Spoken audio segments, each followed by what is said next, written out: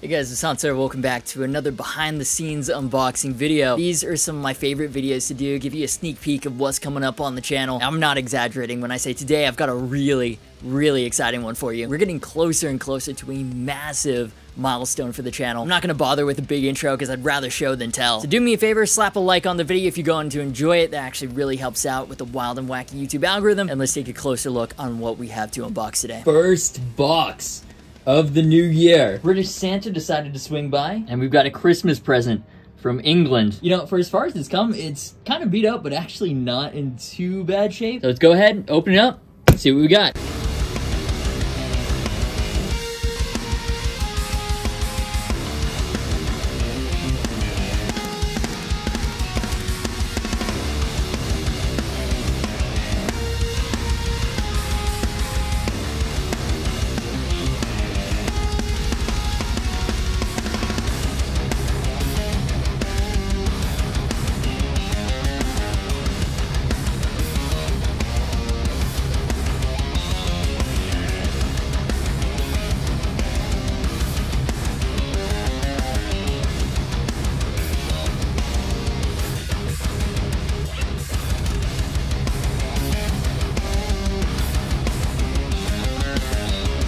Okay, that's pretty sick. Right, Pringle. So this is a Victory Super Kraken 100-watt tube head. I'm sorry, valve head. And I've been stoked to try one of these. And I reserved one of these months ago. They've just been out of stock because there's such high demand for them. Victory, they're a boutique builder out of the UK. And this particular one, the Super Kraken, Rabia had a hand in voicing it. And that dude gets some absolutely killer tones. I mean, he knows his high gain. I've only tried their Kraken mini pedal, loaded with the 2 notes, and that convinced me. It was like, man, I need to try the big PP tube amp version. It was so tight, so dry, kind of like a darker rock reverb, super British sounding amp, not like anything I've got in my collection. So we've got a ton of tone shaping options. Interestingly, just one shared EQ, but then dual master, dual gain. And this is interesting, instead of 1 foot switch with 4 buttons, you got 2 foot switches. I see where they're going with this. Like, if you don't use the focus and crunch and you just want the functionality of gain 1, gain 2, master 1, master 2, you can just use this one. Or vice versa, if you're just gonna be on one channel and you want the tone shaping options, you can go with this. So it's a more modular approach. I don't know if I prefer that over a 1 foot switch solution. Interestingly too, there's only 1 switch on the front. So right now it's in the standby position, then you can go into full power or low power mode, and then the main power switch is on the back. Really interesting solution. I've never seen that before. I guess it's a way to keep the front panel more clean. The back here, you've got the serial number, the bias adjust, your speaker outputs, your push-push focus switch, MIDI functionality, foot switch inputs, and your effects loop. There you go, made in England by Victory Amplification. Also, I noticed this with Silver Jubilee and the orange rock reverb, especially with the rock reverb because it's also got a relatively small head shell. I don't know what they feed these things, but British amps are fucking heavy. Ballparking it, I'm pretty sure this is heavier than the big ass Triamp. It's ridiculous. Yeah, I've been getting more into amps this year. I've got a couple of amp demos on the way. Just dropped Blackstar and PV videos that were a lot of fun to make. And Victory, man, I've been dying to work with them more. They're one of Mark Tremonti's favorite flavors right now, and that dude can play anything he wants. But every time he posts a picture of his studio, I mean, he's using a Victory amp of some sort. Actually, the only time I met him was at the Victory booth at NAMM. If you didn't know about Victory before, keep them on your radar. Right after this video, I know what I'm gonna be playing with. And it turns out that 3,233% of viewers are not subscribed. So here's your quick reminder to go ahead and do that so you don't miss the demo. I really appreciate it, and it also really helps the channel out. Next, boxes. Right, Pringle? Good girl. Huh. These don't look like guitars.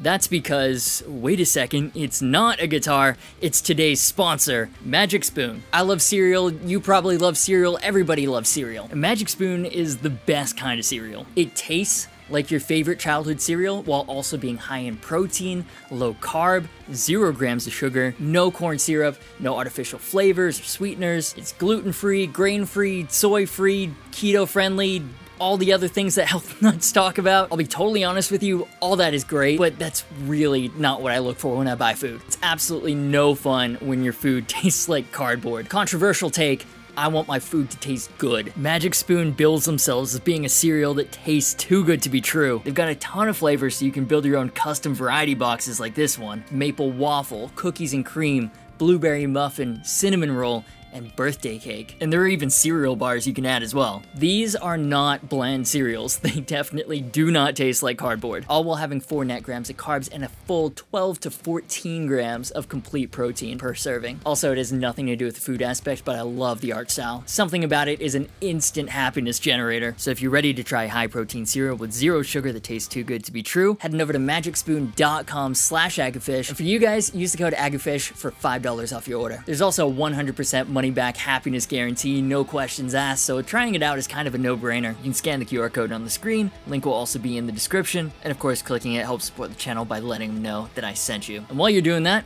let's see what else we've got to unbox. First guitar box of the new year. If you recognize this logo, that's a pretty big clue as to what's inside. And I kind of know what's inside. I'm not exactly sure which versions they sent over though. It's like DHL tried its best to really put the packaging to the test. Yeah, I've seen worse though. Hopefully nothing's damaged. I've been dying to see these. I know you guys have been dying to see what's inside too. So let's go ahead, open it up.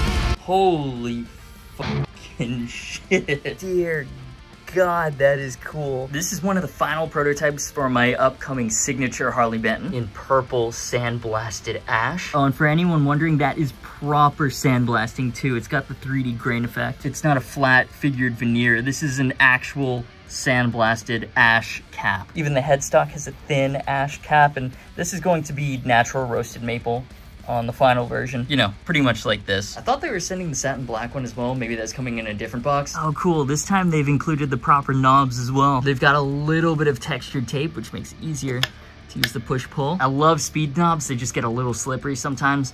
This solves that. So obviously the color, the sandblasting, that's cool. You guys notice anything different about this one though? Yeah, let me grab the other one to compare real quick. So this is the last prototype. It's a 25 scale inch guitar. Looks very, very nice. And this is the new one. It's a 28 inch baritone. Let's fucking go. I mean, these look just insane. And what I've always loved about the sandblasted ash tops, the figuring is so well defined, but it's also unique. Like these two guitars, obviously, I mean, you can tell they're from the same series, but it's like a fingerprint. Each one is different. So when they go into production and you pick yours up, it'll be different to anyone else's. That's your guitar. And that's really cool. Other than the extra 3 inches, specs are the same. Macassar ebony fingerboard, jumbo stainless steel frets, glow-in-the-dark inlays, locking tuners. We thought we'd experiment with like a different color on the back. I'm not sure if I like it or not. I think I prefer what we were doing before, but what do you guys think? Got the really comfortable set-through neck joint. This to the ebony truss rod cover. This is one of my favorite little small luxury features. This little logo, because my last name is Angel in German. Custom Roswell Seraphim set, specifically voiced for these guitars, which is insane. I can't believe they let me do that. Korean satin chrome hardware. I mean, this thing is crazy. And they've sent me this not just for the guitar porn aspect. Like, I still can't get over how fucking good this looks, but also to test it out. So let's go ahead, plug it in. Okay, so this is literally the first time that I'm playing one of these baritone prototypes, so we are literally witnessing the very first chugs. I mean, I love that about YouTube, man. But anyways, so this is what it sounds like.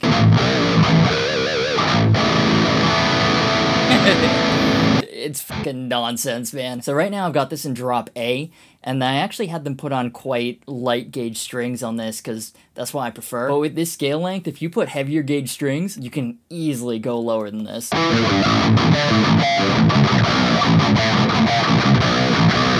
The bridge pickup actually needs to be lowered. Bear with me.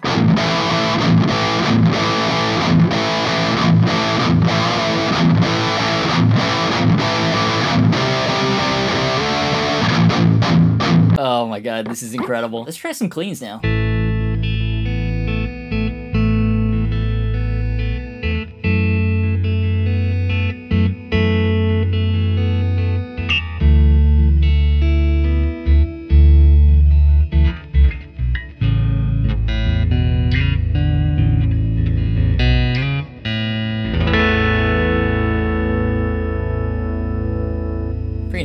both pickups.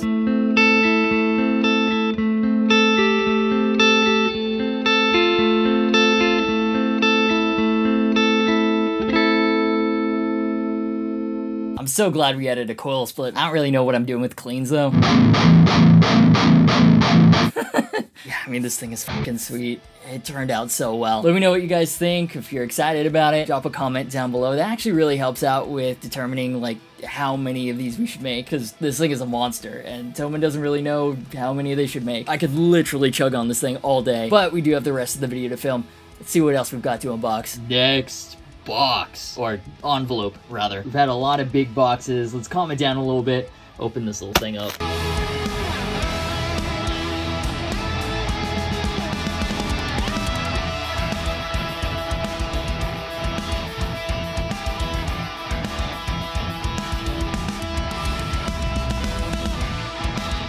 Okay, so the pick gnomes have absolutely raided my place. No joke, this is the only pick I have left. And like, Koshi's been using it as a play toy. I love the Jazz 3, so I ordered a 24 pack of those. My Sweetwater guy, George, and I actually know him from like middle school back in Shanghai. Kind of crazy how small the world could be.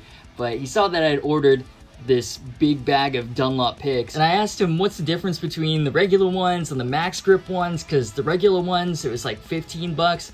The max grip, they look the same, but they're $9. And he's like, well, why don't you just try it out for yourself? And then this shows up. I much prefer the small ones, so I'm pretty sure I'm gonna like these ones the best. But like, what the difference is between the carbon fiber and the Stiffo, lol. What the difference is between those, I'm not really sure. I've really just played the Jazz 3s for the last like 10 years. So massive shout out to my boy George and to his new coworker JD. Customer service at Sweetwater is fucking nuts, man. They take care of you. And they even provide a little unboxing snack, so that's cool. But yeah, what picks are you guys using now? And has anyone tried the max grips? Now, obviously the grip pattern is different, but do you prefer it compared to the regular Jazz 3s? Or nah, the OG is king. Hi, Kosh.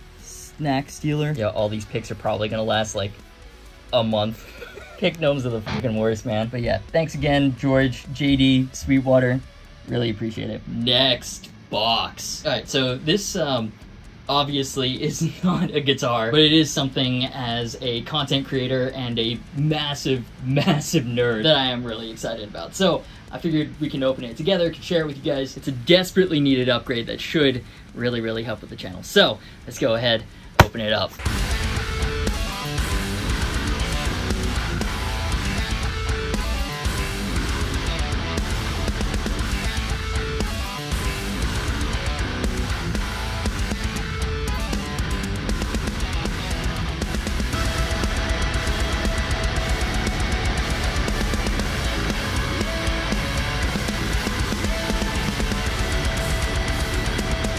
Dude, okay, you guys have no idea. I'm so excited for this. This is the new 16-inch M2 MacBook Pro, and I've been waiting so long for this to drop. Now, a few months back, I got this. It's the Mac Studio M1 Pro. If you're doing content creation, this thing is a fucking beast. One downside, I mean, you're gonna deal with a fuckload of dongles, but any sort of creative work, this thing is mind-blowingly fast. Apple's basically built the processors from the ground up for video editing. I'm not gonna bore you with like the nerdy spec details that I know by heart. All I'm gonna say is that what used to take me like an hour to render takes this thing about 3 minutes. It's fucking nuts. It's so quick for what I need it to do. Can't recommend it enough. I've been waiting for their new laptops to drop. They finally did, and it wasn't cheap, but this is supposed to be even faster. And my old laptop, it served me well, but I got it in 2015. It's just useless for work. I can't edit on it. Even emails are slow. And since my goal is to travel more this year, because